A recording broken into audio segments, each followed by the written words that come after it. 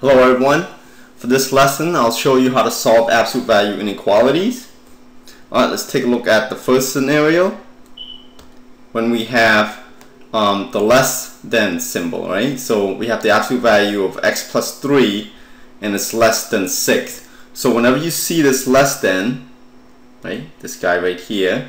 Now this also works for less than or equal to, but we'll take a look at the less than first, right?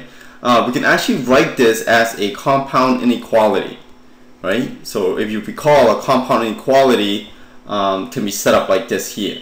Okay, so this is the pattern that you want to use when you see the less than or the less than or equal to. Okay, so whenever you see this symbol here, less than, you're gonna rewrite it as a compound inequality, just like this here, where the x plus 3, right, goes right in the middle, and then it's greater than the negative of whatever this number is, right? So it's negative 6, and it's less than the positive 6. Okay, so you split it up into those inequalities as shown here.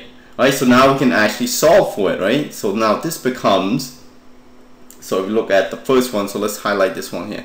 Let's say I want to take a look at this here.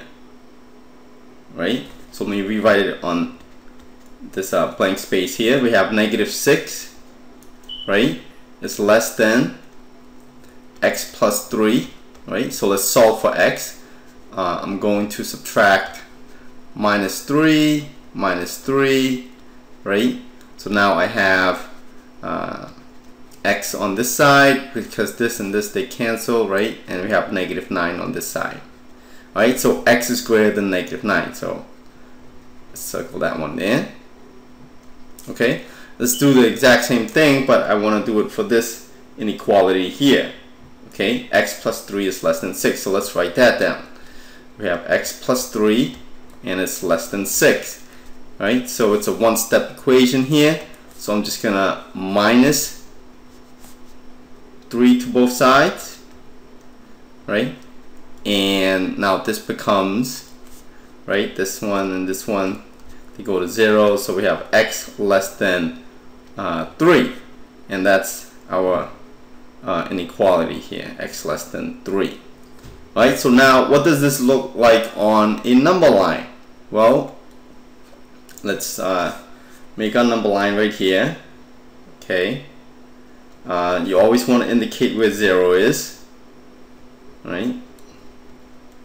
And we're looking at 3 and negative 9. So I'm going to count off by 3. So this is going to be 3, 6. I think we can stop there. And negative 3, negative 6, and negative 9. I think that's enough. Right? So if we go back to our first one here, right, this guy here, x is greater than negative 9. So it's going to be an open circle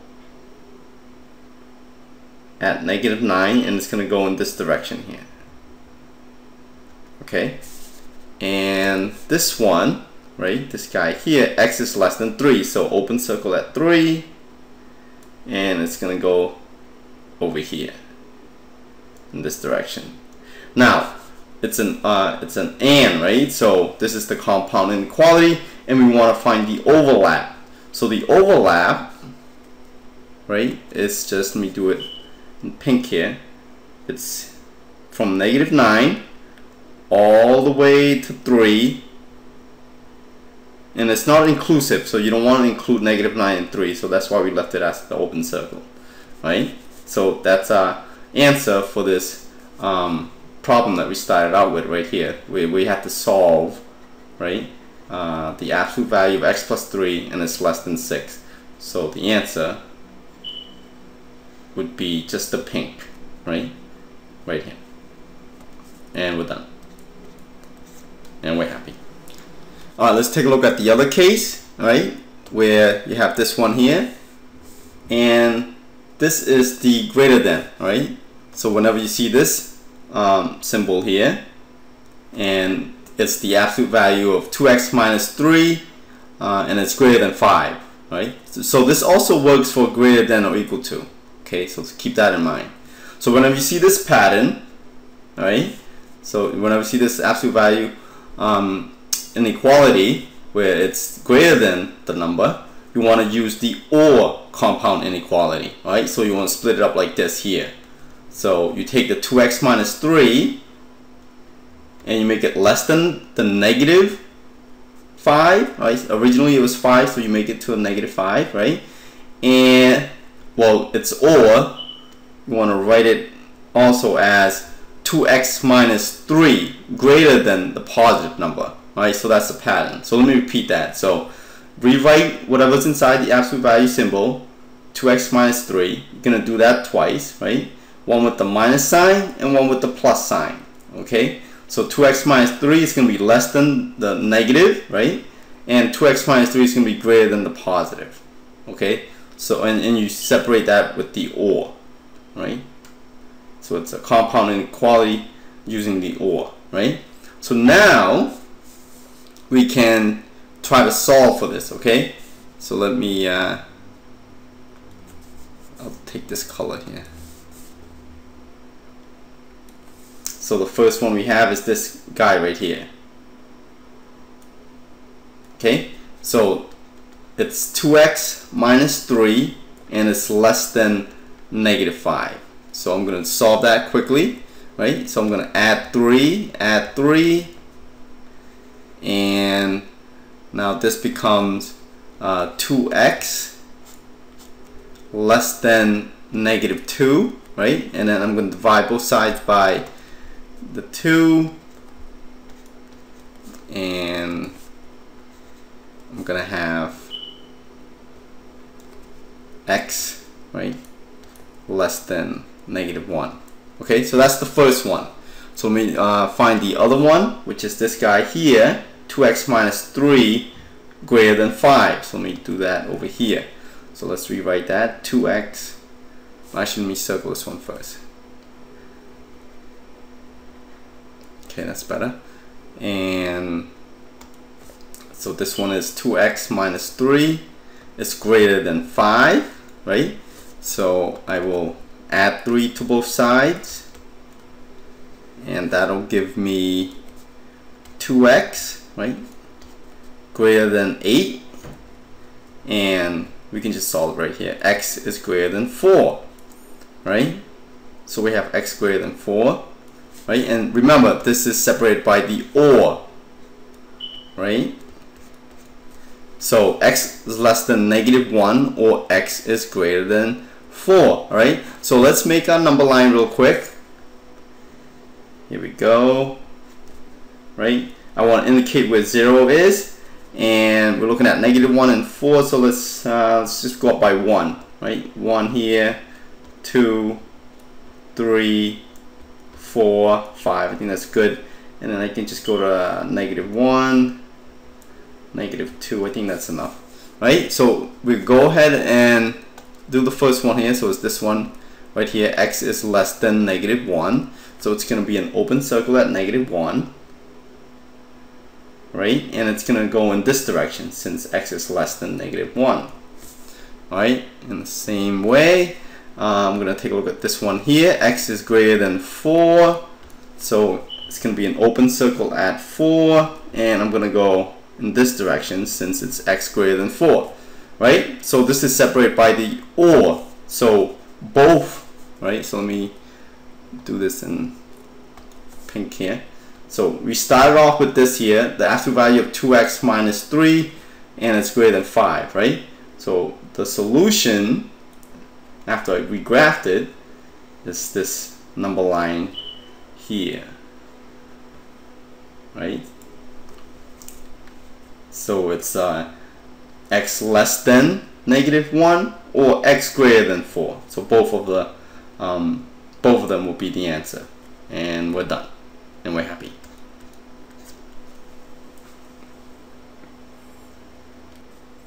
Alright, let's take a look at this problem here. Let's say we have the absolute value of 2n and it's less than or equal to 10. Alright, so we have to split this up, right? Since it's less than or equal to, I'm going to rewrite this as a compound inequality, right? So it's going to be negative 10 less than whatever's inside the absolute value symbol. In this case, it's 2n. Oh, I'm sorry, this is less than or equal to, and then less than or equal to 10. Okay, so recall from the last problem I showed you, right? The first one actually. The 10, you make it negative, that goes on the left hand side, right? And then the 10 positive goes on the right hand side, and the 2n goes right in the middle. So this is the and compound inequality. Okay, so then we can just solve it, right? So now this becomes we can separate the two different problems here. You want to look at it like that. All right, so this one is going to be negative 10 less than or equal to 2n. So we'll solve that really quick on this side. I'm going to divide both sides by 2. So we have negative 5 less than or equal to n. Okay, or I can just reverse it, right? N is greater or equal to negative 5. I like to write that way better. Okay, so that's our first answer. Alright, so let's take a look at this one here. Right, gonna take a look at this one, and let me do it right next to it, right here. Right, so it's gonna be 2n less than or equal to 10, and again I'm just gonna divide both sides by 2. Right, so now we have n is less than or equal to 5. Right, and again this is separated by the word and. Right, since it's less than or equal to. Okay, so now we can read this as n is greater or equal to negative 5 and n is less than or equal to 5. Right, so let's draw our number line real quick, and I'm just going to indicate where 0 is. So I'm just going to go to 5 and negative 5. Okay, and so like this one here, actually change the color a little bit here. So this one here, n greater or equal to negative 5, that's going to be a closed circle at negative 5, and it's going to go in this direction. Okay, and then this one here, right, n is less than or equal to 5. Actually, I think it's this color. Yeah, right, this one here, n less than or equal to negative 5. So it's going to be closed circle at 5, and it's going to go in this direction. Okay, alright, so I'm going to do the final answer in pink. Alright, so we want the and, right? So it's going to be like this. They're both closed circles, and there we go, right in the middle. Alright, so that's my final answer here. It's in pink. Alright, so we start off with this. Alright, then we solve for each inequality separated by the and, right, because it's a compound inequality, and then there you go, we have it. That's our final answer, and it's in pink. Okay, and we're happy. Alright, let me do another one so you guys can get the hang of it. Let's say I have the absolute value of x minus 2, right, and then you have a minus 3 outside, and it's greater than 5. Okay, let's say we have that. Alright, the first thing I want to do now is to simplify this a little bit, right? So I'm going to add 3, right? So this will get me to the absolute value of x minus 2, and it's greater than 8, right? So since this is, right, the greater than, we know we're going to use the word or, right? The compound inequality with the word or, right? So how can we split this up, right? So remember, let's pick this one here. I'm going to rewrite this as x minus 2 is less than the negative, right? So this is the negative of 8. Okay, that's the first one. and then you can actually solve this real quick. So let's add 2, so x is less than -6, right? That one, they go away. So we have that first one, right? And let's do this one for the next one. Separated here. Remember, this is the plus sign, so we're gonna take whatever's inside the absolute value symbol. In this case, it's x minus 2, but we're gonna make it greater than the positive of this number. Well, it's just positive 8 in this case, right? So again, let's solve this real quick. So let's add 2, and this will give us the x greater than 10. Okay, and remember, we wanted to use the OR statement, right? The compound inequality using the word OR. So this reads x is less than -6 or x is greater than 10. All right, so how can we graph that? So if you recall, let's make some room here, right? Let's make my number line, right? And we're looking at 10, so let's go up by 5. Let's go up by 2 actually. 2, 4, 6, 8, 10. So 2, 4, 6, 8, 10. And then let's go down by -2. So -2, -4. I think -6 would be good, right? So now we have, let's do this one first, right? X is less than -6, so it's going to be open circle at -6, and it's going to go in this direction, right, on the left hand side, right? So, and then this one is x greater than 10, right? Oops. So it's going to go to let's start at 10, open circle, and it's going to go in this direction, right? So it's either this one or this one, but both of them will be included in our final answer. So we're going to circle both of them.